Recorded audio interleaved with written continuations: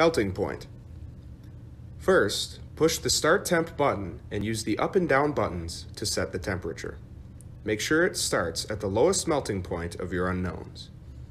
Next, push the Ramp Rate button and use the up and down buttons to set the ramp rate to 20 degrees per minute. Push the Stop Temp button and use the up and down buttons to set your stop temp. Set it 5 degrees above the highest unknown's melting point. Push Stop Temp to return to the current temperature display.